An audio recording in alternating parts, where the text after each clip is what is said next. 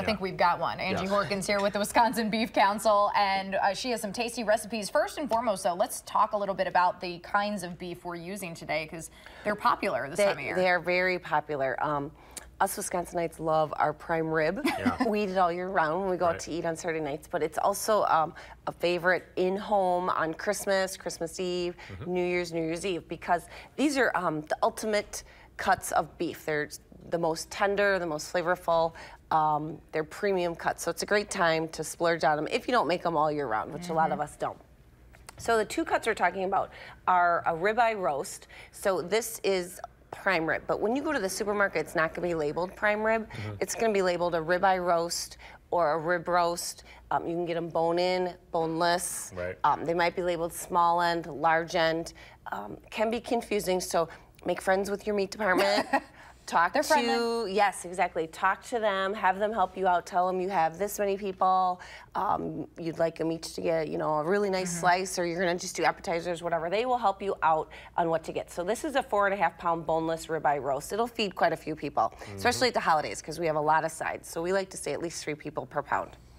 And then this is a tenderloin. Now, it is also great, no waste on it, super lean, but also the most tender cuts. So it's melt in your mouth, not as flavorful as a ribeye, but both super, super popular. What are you seasoning them with? Well, today I have this ribeye roast. It's an espresso crust on it. It's one of my favorites. So it's really ground espresso, brown sugar. Coffee on everything, folks. It's very, can you smell it? Yeah.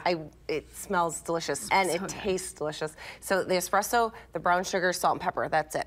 Now, all you need to make both these roasts is a roasting pan, like your turkey roasting pan, a rack, and then the oven-safe meat thermometer, and they're both dry heat because they're tender. You're not tenderizing them, you're just roasting them. So dry heat, no water, no liquid, no cover for both of them. The ribeye goes in a 350-degree oven. The tenderloin's a little hotter, 425. Tenderloin does not take very long at all. You know, this is a 2-pound tenderloin. I would say 30 to 40 minutes for a nice pink medium rare.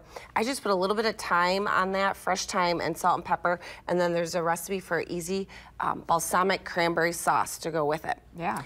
So super simple.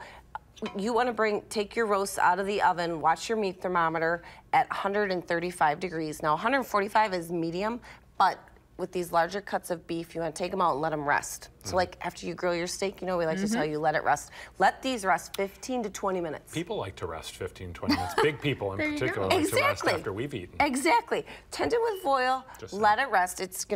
It's not going to get cold, but the juices are going to settle back into their pockets. So when you carve it at the table for your Christmas meal, all the juices are going to stay inside, and you are going to have a super, super, super meal. Good super stuff. tasty. And you can find all of these recipes online at beeftips.com or on the Facebook page for the Beef Council, facebook.com/WisconsinBeef. Merry Christmas to you. Happy holidays. You too. Happy holidays.